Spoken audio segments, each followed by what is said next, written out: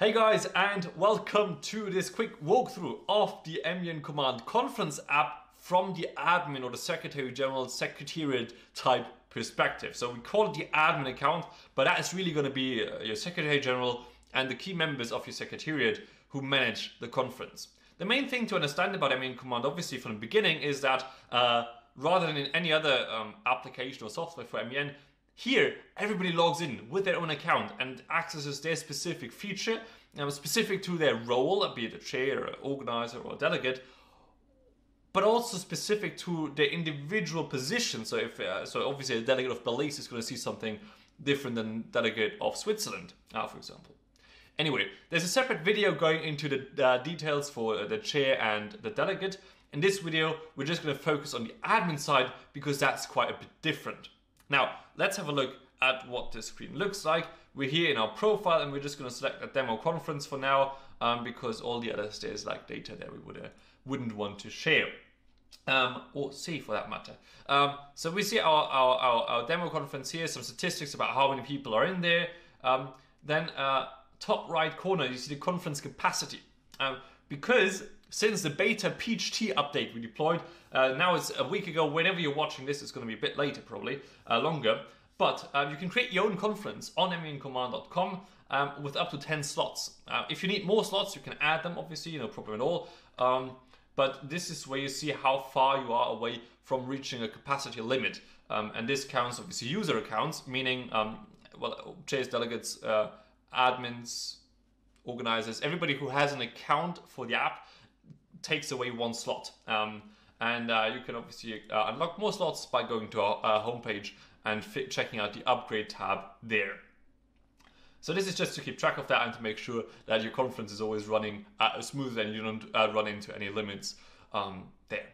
Anyway, as we transition down here, you see the live tab. This is where you, so for me as a Secretary General, I used to walk around between committees and I would walk into a committee and there's an unmod and I'm like, this is boring, I want to see debate. Or I'd walk into a moderated caucus and I'm like, I just want to chat with people, so why isn't this an unmod? With this now, you see here we only have one committee in this conference, but the demo committee is currently in an unmoderated caucus.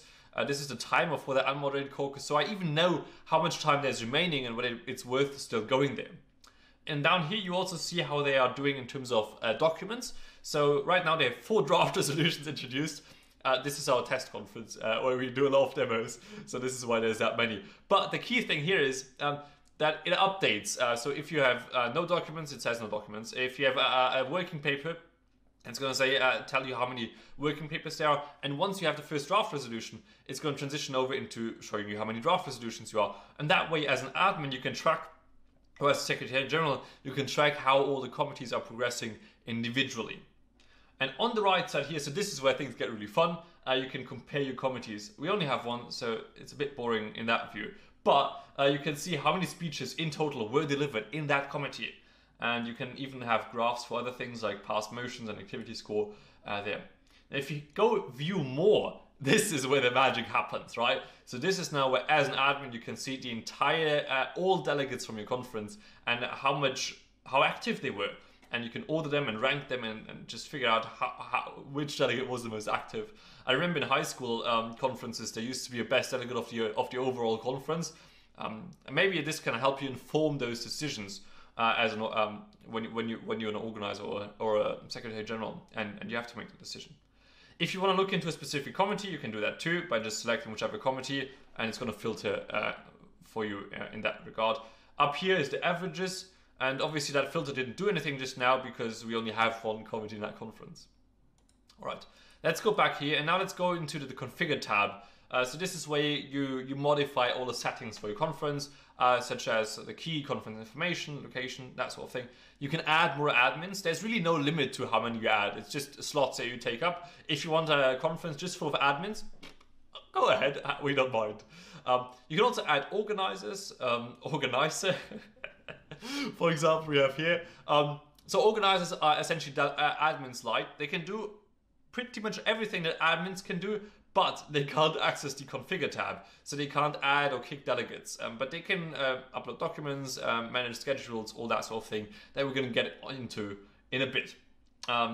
They also have access to the announcement channel. So we obviously have a chat here in MUN Command as you need. So we don't have to do note passing anymore. And there's an announcement channel. So this announcement channel automatically, every delegate in your conference gets thrown into that group chat here. Interestingly though, it's not really a group chat because delegates can't write in there. Only admins and organizers can. And you can now announce we're having lunch at 12 p.m. 12? Is it p.m.? I think it is 12 p.m. Yeah. So everybody knows when you're having lunch. And that's really fun. And organizers can access that too. You can obviously also create chats with anybody in the conference or group chats if you'd like that. Quite straightforward and easy. Now, let's look at the customization section here in your configure tab. And this is where we have a couple of fun features, and we're going to be adding more to this as we progress. So by the time you're checking out this video, there might be more here already. But the core of it is that here you can, being more universally friendly, just in case somebody uses a swear word in the chat, you can replace that with love, and this is how you do it. And you can also here customize motions. We're working on making that more customizable even, but what you can already do is you can reorder the disruptiveness, just in case that's a bit different at your conference. And you can edit motions such that the motion description is changed, and you can even disable motions entirely, which is going to kick them from the conference. If you disable a motion, the chairs won't be able to access that committee mode anymore, and delegates won't be able to submit that motion anymore. Yeah, one more thing. Right here, you can edit the text and description for those motions. We're going to have a look at what that looks like and what exactly that changes. So we're here in a delegate tab, and if we go into motions here, let's go just maybe introduce working paper. There's a description down here which explains you what a working paper is or whatever this motion does. If you change the description over here as a chair, as an admin, that is going to change for the delegates here and the chairs obviously too. So it really best adapts to your rules of procedure that you have in place at your conference. Now, let's get into the fun part. The committees, and here we have the demo committee. We can obviously add more committees as we like. We can also add chairs and delegates. Chairs, straightforward. You just add a person, fill in all those fields, invite, and boom, off it goes. Actually, maybe this is something to go over real quick too. As you invite somebody, be it a chair, organizer, whatever, and you enter an email address here, they will get an email with a specific invite token. We call it a conference key. So it's like a 5-digit key. And as a delegate then creates an account from MUN Command, they will be able to enter that key and will be automatically put into your conference into the right slot and take up that slot that you invited them to take here. So it's a really, really straightforward and simple process that everybody should be able to work with really, really well, and it's proven to be really, really reliable, which we're obviously happy with. Now, let's have a look at how we add delegates, because that's a bit more interesting. So we have 3 ways mainly of adding delegates. We can just select countries from our list here. Maybe can also use the search function here, add Germany as well. All right, that's plenty. Like that. Now what we can also do is we can add custom members. So we can create a custom member like Mike Squad, and we can even upload a little individual profile picture for that. Let's go with Jonah's profile here, and that's going to just add that here. We click add, and that's going to add this custom country now, which we can reuse throughout the entirety of the conference. Now what we can also do is we can import people en masse, so in large quantities, by uploading an Excel spreadsheet, which we then process into invites. So this is really straightforward. There's a template for that here on our homepage, which is linked here. You can download that, add all the details, and then upload that here. If you do that, that means that all those fields, first name, last name, and email address, and also obviously the country they should be taken, all that will be filled in automatically, so you don't have to do that by hand. You can still do that for like the countries that we just added manually. Last name, cap, and then we can enter an email address there, alex@mymun.com, And then we're going to actually just, we don't need those. And then we click invite delegates and we got a connection error. Well, this is fine. Let's go back here. Oops. Yeah, I was messing around earlier too much. Let's go again. Alex Cap Alexander Dip. Here we are. That easy. Yeah, I was running a test version earlier, which it had still cached some of, and there we were messing around with that a bit. But that's how it works. Quite straightforward, quite simple. Just add those countries. I'm gonna get an invite via email now, and I can register for the conference. All right.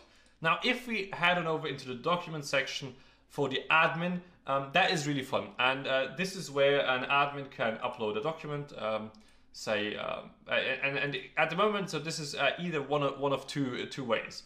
So you can upload as a committee-specific document as an admin, meaning you upload it to one of your committees. So this might be a study guide, for example, which you don't want everybody in the conference to see. Or you can upload a general document, like this is let's select a file real quick. Let's select Jonah's picture again. And we're gonna call it our conference brochure. Brochure. I don't know if that's an English word, but you have that. You can upload that here, and now everybody in the entire conference will see that brochure popping up for them. There you are, and that's quite simple and straightforward. Now, if you want, as an admin, sometimes you do want to do that. You want to check in on the committees, see how they're doing, what papers and documents they have. You can do that here and see all the documents in your committees. Really simple, straightforward. Now, this is where things get really fun for the admin, because obviously you can have a conference brochure with all those details in there. Part of that can, however, also be reflected in the conference app right here, which is the conference tab. Here, as an admin, you can add events to your schedule with all sorts of details, event description, dress code, all sorts of things. You can even add a file to add to those events if you need that. And then we have the goodie bag. So the dream here really is to make conferences a bit more sustainable, and at the same time offer conferences a space where they can really provide an extra offering for partners and sponsors and give them a really built-in exposure. So your conference becomes more attractive to sponsors, and you can just make better and more amazing conferences for them. Now, as you see here, you have this add partner section here. You can also upload a file with that, so a voucher we call it. So the idea really here is that if you're working with like a coffee shop or something, you can upload your voucher, and it might be a QR code or something, and then this can be registered at that shop, for example. And you know, you can really build in some nice benefits there for your people, for your participants. All right, and that's it already. Admin doesn't have a dashboard. That's reserved for chairs and delegates. And this is the admin view. At the moment, chairs, admins cannot also at the same time on the same account be a chair or a delegate. So if you want to do that, you just have to create a new invite and register a new account. So you have to use a different email address and create a new account for that. And then you will have to switch logins and log in and out as you transition between them. That's it. If you have any questions, feel free to contact us. We're looking forward to hearing from you. If you have any feedback, we'd obviously also love to hear that. At the moment, we're in beta version PHT, which is our third beta iteration. So we're getting to really good and stable platform. But obviously, there's some kinks here and there still. And if you find any of those, be sure to let us know. We're excited to hear from you. With that being said, oh yeah, if you have anything that you would love to see in a video in more detail, be sure to let us know. We love to hear from you, and have a great day, and see you soon and debate better.